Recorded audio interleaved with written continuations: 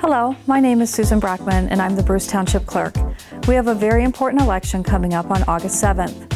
I'm here today to give you some important information on the voting process and precinct locations for the residents of Bruce Township, Washington Township, and the Village of Romeo. To vote in the August primary, you needed to be registered by July 9th of 2012. If you did not get registered in time, you may still register to vote in the general election in November. Please contact the clerk's office for more information on these deadlines. The August primary has a unique ballot where you must vote a straight party ticket. It is important to understand how the ballot works because we would like to avoid any spoiled ballots. This is especially important for our absentee voters whose ballot could be rejected if filled out improperly. Let me explain further how the ballot is set up. When you look at the front of the ballot, you will notice on the top left there is a section marked Partisan Section. This is a section where you must choose to vote either Republican or Democratic. Once you choose, you cannot cross into the other section. You must follow the Republican or Democratic section all the way down. These sections continue on the back of the ballot. When you turn the ballot over to mark your selections, please stay in the same section you began in the front. If you cross into a different section, your ballot will be invalid. If you are voting in person, the machine will kick back your ballot. We would like to avoid this if possible. You will have the opportunity to vote a new ballot if this occurs at the precinct. If you are sending in an absentee ballot, however, the ballot is spoiled and your vote will not count. It is imperative that you are voting an absentee ballot you understand not to cross over in the partisan section.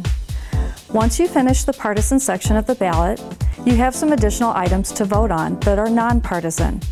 These are along the right side of the ballot and have no restrictions on how you can vote. Now we can take a look at the races and proposals that will be determined during the August primary. The ballot we are looking at is for Bruce Township. Washington Township voters will have similar races, but will also have different precinct delegates and will have a police millage renewal on their ballots. Copies of either Washington Township ballots or Bruce Township ballots are available for review at your local clerk's office. On the front side of the ballot, in the partisan section, are the races for Congress, which include your U.S. Senator and 10th District Representative. The county offices up for election include the prosecuting attorney, sheriff, county clerk, treasurer, public works commissioner, and county commissioner. Still remaining on the front side of the ballot, we can move to the nonpartisan side of the ballot where you can vote for Judge of Probate Court, a County Veterans Millage, a County Art Institute Millage, and the local township renewal for the operation of Parks and Rec. Please note that the language for millages should be read carefully. On the back section, there is another partisan section for local officials and precinct delegates. You will be voting on the office of Township Supervisor, Township Clerk, Township Treasurer, and 2 seats for Township Trustee.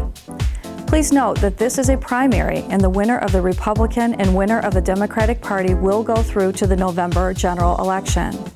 It is important to realize that for 3 offices, Supervisor, Clerk, and Treasurer, there is no Democratic opposition for these positions. What this means is that the winner in August will go through to November with no opposition. It's important to know this because 3 out of the 4 offices held locally will be determined in August.